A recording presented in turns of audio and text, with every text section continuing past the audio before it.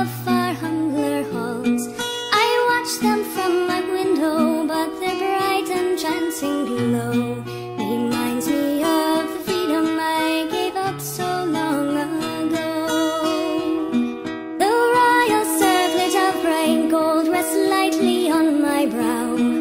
I once thought only of the rights this circlet would endow, but once I took the crown to which I had been schooled and bred, I found it heavy on the heart, though light upon the head. Although I am the head of state, in truth I am the least.